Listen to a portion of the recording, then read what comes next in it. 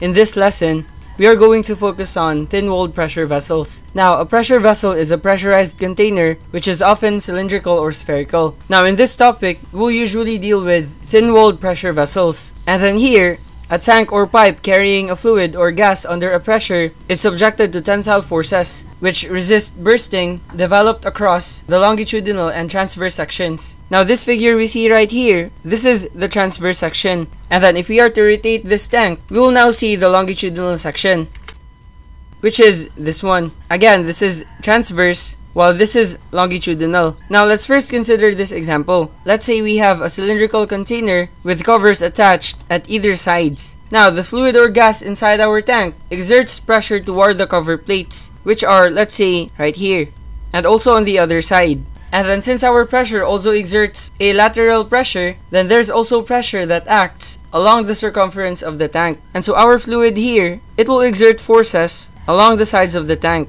And then these pressures cause bursting. Now, these are our covers.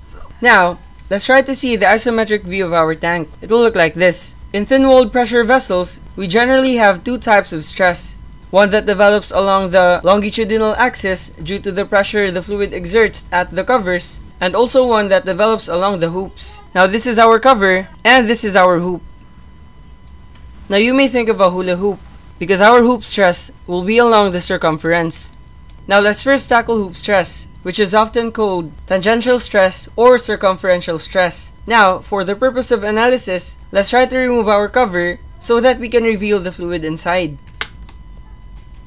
In this simplified analysis, we assume that the weights of the fluid and the vessel can be neglected compared to the other forces that act on the vessel. Now, let's try to illustrate the pressure that the fluid exerts on the side of the tank along the circumference. Now, it'll look like this. Now, this pressure causes our tank to burst along the longitudinal line. And so to avoid bursting, the tensile stresses in the wall will resist the internal pressure. And then it is what we call the tangential stress or the circumferential or hoop stress. And so now, let's try to cut the vessel in half along the diametral plane, or simply the plane where the diameter is. Now, we can actually make this cut. And then if we'll do this cut, we'll actually have this figure. Now, if we illustrate the pressures by which our tank is subjected, we have a uniform pressure here due to the fluid. So this will actually have a uniform pressure right here. And then this pressure is caused by the internal pressure due to the fluid. Now, we will label this as P. And then, in order to resist the internal pressure, or say, maintain equilibrium, there will be stresses developed along the sidewalls of the vessel. And so let's just use another color. We will have resisting pressures right here. This is a resisting pressure, and also here at the bottom. However, in our analysis, we will just consider the resultant forces of these pressures or stresses. And so if we will change these, we will have this FBD. Now, the wall at the sides of the tank will have a resulting tension force, assuming that the stress distribution is uniform. And then the internal pressure due to the fluid will exert a resultant force F at the centroid. Now, if we are to make sense of our dimensions, we have these. By the way, it's important to note here that the diameter we are considering in thin-walled pressure vessels is the inner diameter. As you can notice, this is the internal diameter. Now, for thin-walled pressure vessels, the thickness is so small compared to the diameter such that it's virtually equal to the inner diameter. Now, recall that the force F is the resultant of the internal pressure P, which is applied along the circumference. Also note here that the small letter P indicates pressure, and thus it is not a force. It's instead a stress. And so it will have units of MPa, PSI, or the like, since it's essentially a stress. Again, stress and pressure are the same. Now, let's first recall that stress is equal to force over area. And so if I want to express force in terms of stress, I can multiply both sides by the area. So times A, and then this is times A. So this will cancel. And so our force will just be stress multiplied by the area. This is important in our derivation.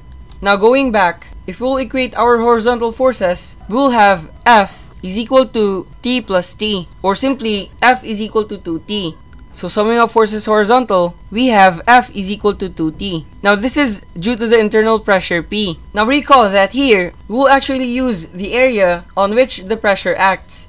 And so since our F is due to the internal pressure, this will be our area. Now, that'll be the diameter times the length.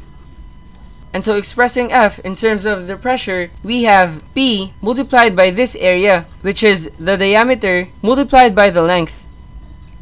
Again, this is just a rectangular area, and so this is just essentially our stress multiplied by the area. I hope this is clear. And so this is equal to 2 times the tensile force. Now in here, we will just be using stress times area. Now sir, what will be the stress that we will use? We will actually use the tangential stress, because the stress developed here, that's our circumferential stress. And so we have the tangential stress multiplied by the area.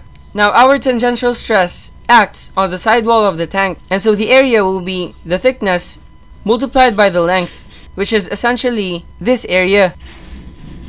Thickness times the length. And so this is T times L. Now let's try to look at what we can cancel here. Since L is on both sides of the equation, we can cancel that. So this will be removed, and also this one. And then to get the tangential stress, we can just actually divide both sides by 2t. And so let's divide this by 2t, and also this one.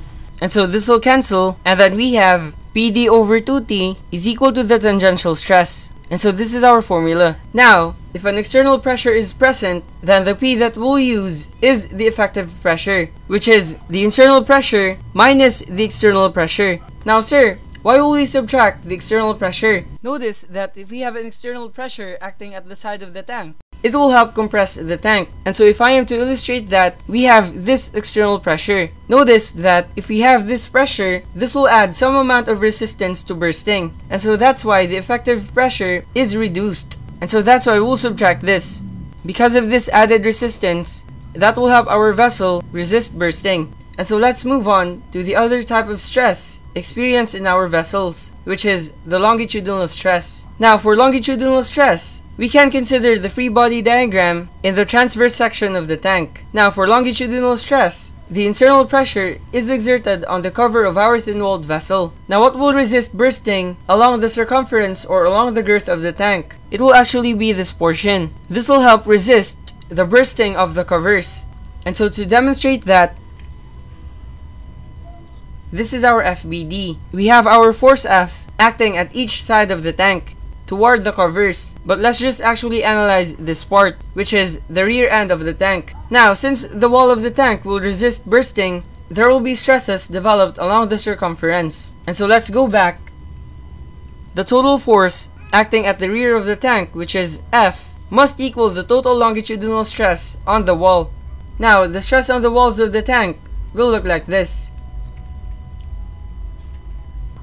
And then the total force F acting at the rear of the tank, which is this one, it must equal the total longitudinal stress on the wall. Now in analyzing this one, we'll just actually consider another resultant, which is, let's say, T. Now this resultant force is just due to this pressure.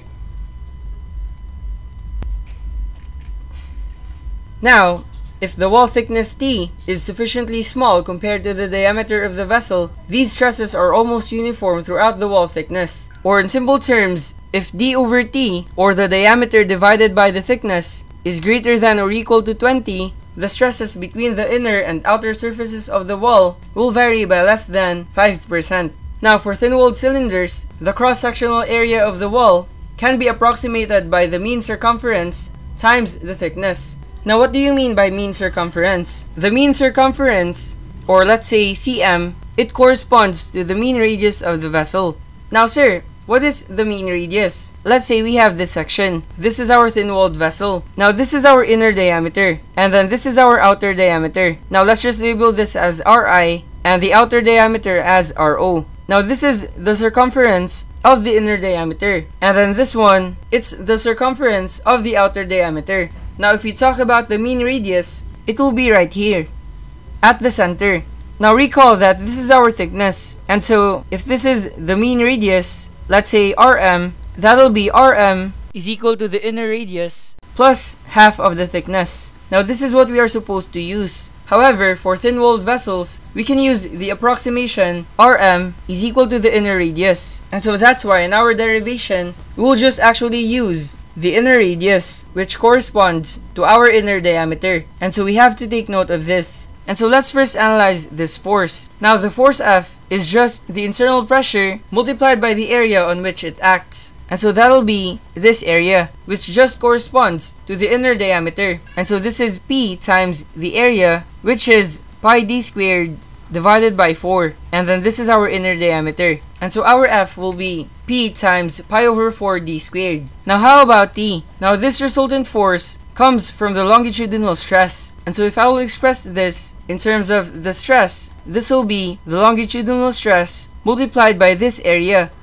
Now in actuality, that will be pi times the outer diameter squared divided by 4 minus pi times the inner diameter squared divided by 4. However, since we will just use an approximation here that the total area is just virtually equal to the inside area, then we won't actually use this. Instead, our area will just be the circumference multiplied by the thickness. And so the circumference is equal to pi d, and then we'll multiply that by the thickness. However, this isn't the actual area, but the difference is just negligible, and so that's why we'll just use this area. And so our T will become the longitudinal stress multiplied by pi dt. Again, in our assumption here, our inner diameter is significantly greater than T, and so that's why we are just approximating. Now, the purpose that we are approximating is so that we can simplify our formula. And so if we are to put this in equilibrium, the summation of forces equals 0, we have F is equal to T. And so our F is the internal pressure